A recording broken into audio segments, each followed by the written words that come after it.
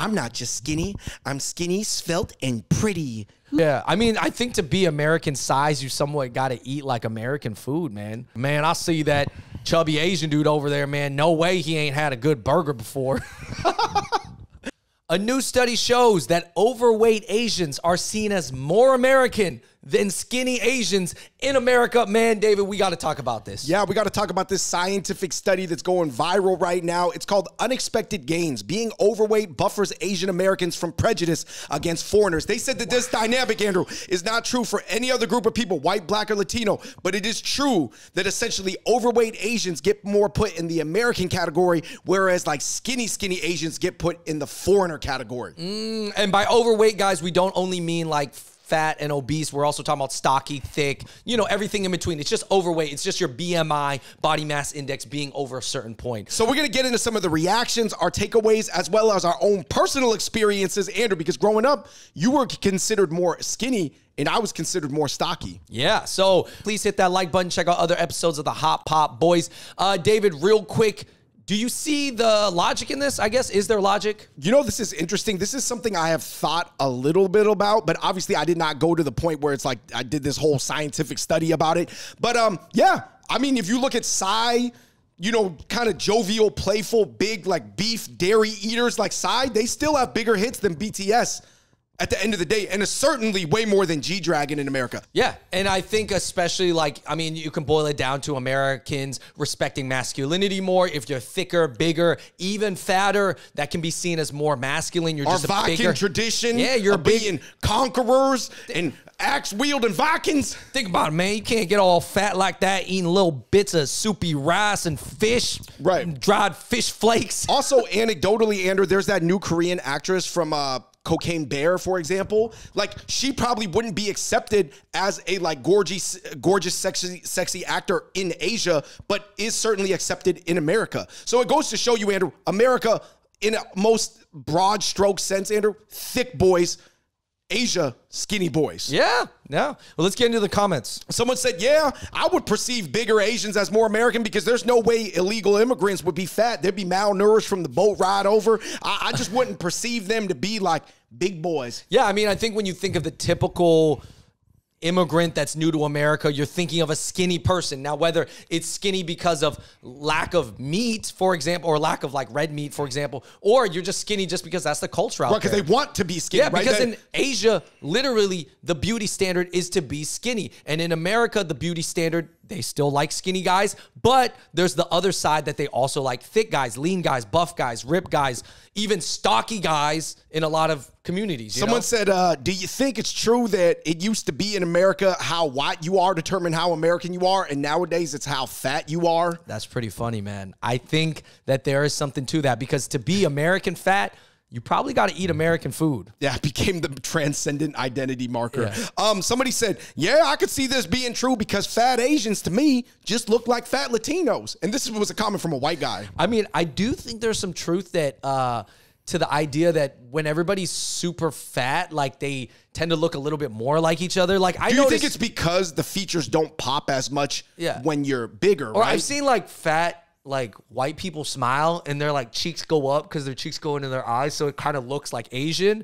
But yeah, I mean, I guess if Latinos, like when it comes to the Latino side, if they're indigenous, that they are somewhat from a long time ago 23andMe related to Asians a little bit. Categorize indigenous Latinos and Asians in the same category. I would say, to another point, Andrew, when people get to the age of about 80 years old, people, a lot of the races start to look the same as well. I've seen some Asian people look like Martin Scorsese or even like the old man from Up. Ooh.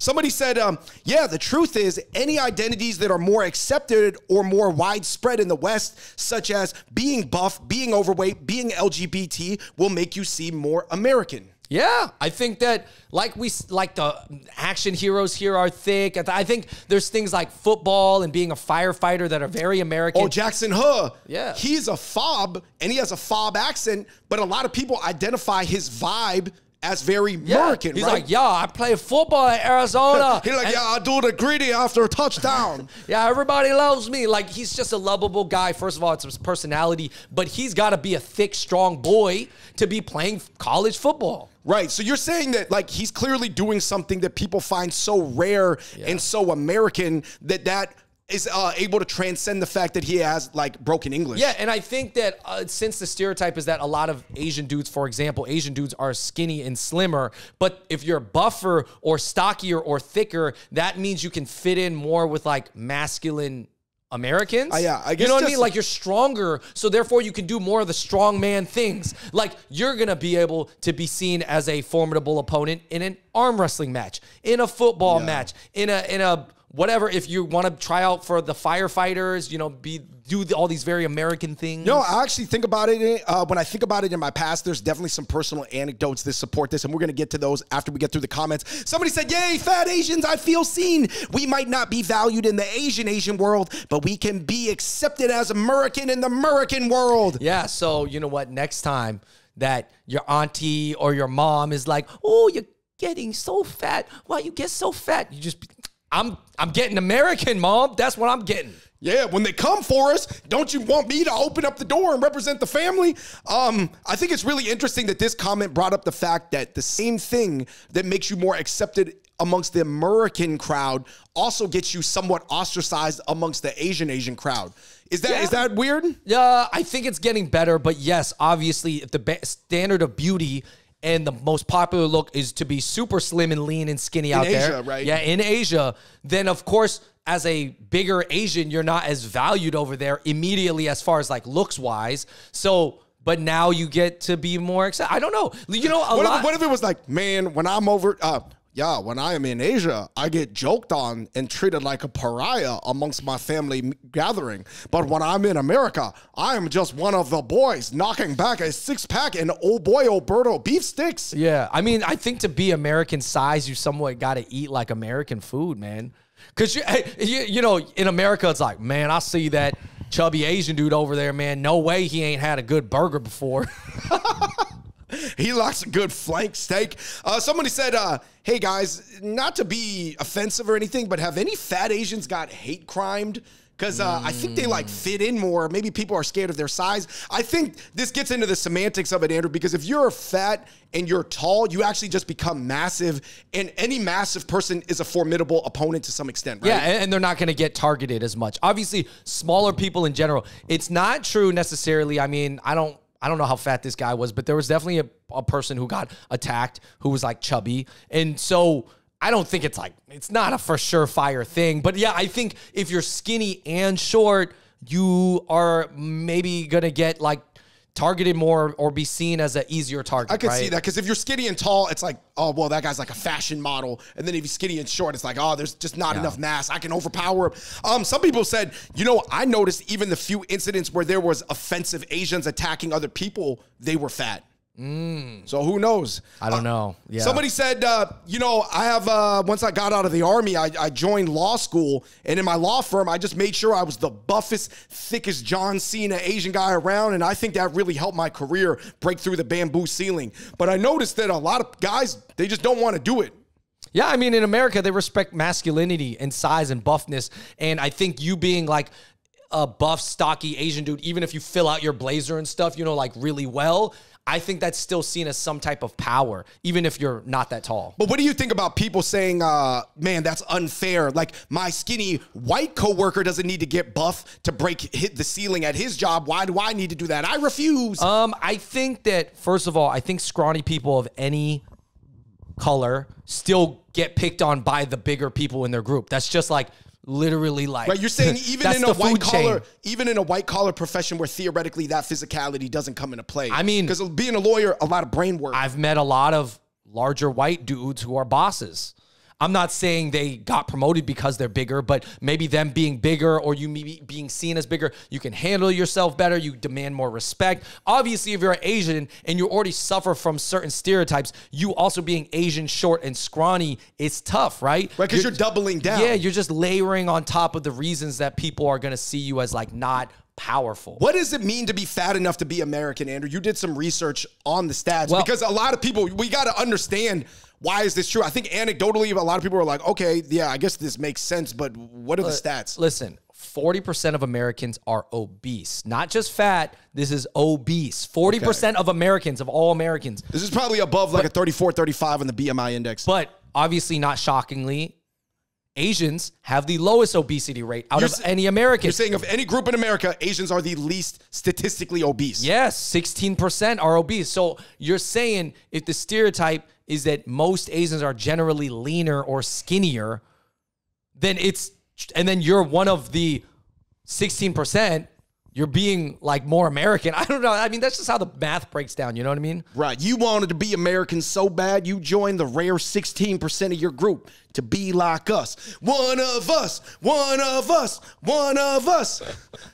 Moving on, Andrew, we got to get into our takeaways. Oh, real quick, we got to get into our own personal experience because I would say that this is true, that I have witnessed a few times in the streets randomly or when we're playing basketball, sometimes, especially when you were younger, Andrew, people would be more willing to try to pick fights with you on the basketball court than they would be with me, even though you are taller than me. Yeah, I mean, I'm only like an inch and a half or something like. I'm not that much taller than you. You present as significantly taller. Yeah, but you're way thicker than me and way stronger, way stockier. People look at your calves and are like, I ain't messing with this guy. I can't even knock him down. Look at that stability in his Achilles, And I'm like, yeah, people think that they can knock me down because I'm leaner, right? Growing up, I hated being called skinny because we grew up doing a lot of American things, playing a lot of sports. Played football. We were around a lot of non-Asians. So I was considered skinny, even though for an Asian, I'm not super skinny. I'm lean, and I have a little bit of shape now. But I'm saying, like, I can tell you that I didn't want to be skinny growing up. I hated being called that because also in our town, I was not benefiting from being a skinny Asian guy. It wasn't like... Oh, because there wasn't a lot of Asians in our town Yeah, either. but there wasn't a bunch of girls that were like, oh, we're looking for a skinny Asian dude.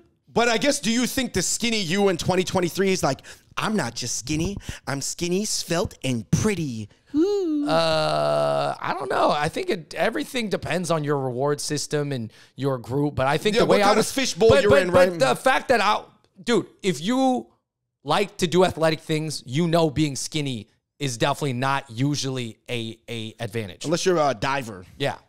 Okay. Moving on to our final takeaways, Andrew. My first one is gimmicks like these visual markers and visual imaging. Ultimately, as much as people hate them, they're real. And I think the bulkier you are, like the more American you'll get considered, and that can be beneficial in certain instances. However, Andrew, the same thing is true for clothing, right? If I wear a bunch of Aimé Leon Dore and those New Balances, some Ronnie Fieg joints, I'm trying to present myself as an artsy hipster. So it's like, how hard is it to understand that fashion expression concept, but as a body type? Mm-hmm. But I guess it's taboo to talk about, Andrew, because it's very difficult to change your body type. Yeah. David, the last point is like, what's the value in being seen as American? I do know that obviously we all know a lot of Asians, they get hit with the professional foreigner stereotype of like, oh, where are you from? Do you speak English? No, you're just like weird, man. Like you could say that, I guess, for example, white and black people, they have their qualms with each other, but they do consider themselves part of the same Western family. Yeah. What you're saying, like sometimes skinny Asians don't even get considered part of that whole family dynamic at all. Yeah, exactly. I mean, I can think of this, like, let's say you're a skinny Asian, you are probably more likely to wear Asian brands too. So therefore, if you are more inspired by the other skinny celebrities from Asia and you tend to end up looking like them and you wear things like Asian brands that are more fit for the Asian shape, which is skinnier, then you're definitely going to look even more Asian than if you were to dress some other way. So maybe it's also like being skinny and being big, it obviously changes the way you perceive clothing and your look overall. Yeah. How motivated do you think people are by just like fitting in with a group? Like we all know guys that grew up with us, Andrew, that grew up in our town that was mostly white and black people, right? So everybody's trying to play, hockey, basketball, football. baseball. Everybody's just trying to do these like really American things, right? But I noticed that there were some Asian guys that we grew up with that once they found the Asian crowd in college, they started growing out the J-pop, K-pop hair, looking like a Final Fantasy character, wearing, like you said, you know, Yoji Yamamoto, and kind of going into that lane because they finally found a tribe that like more accepted them. Yeah, no, I mean, people want to fit in. Anyways, guys, we're going to wrap it up right there. Let us know in the comments down below what you think about all this. Does it make sense to you? I mean, it kind of does make sense to me, but let us know how that makes you feel if you're skinny or if you're a bigger Asian. Are the bigger Asians, is this helpful to you? Like, do you like to hear this, or you're like, nah, I'm still trying to lose weight or whatever? You let us know in the comments down below. Please hit that like button and check out other episodes of the Hot Pot Boys. Thank you so much for watching, and until next time, we out. Peace.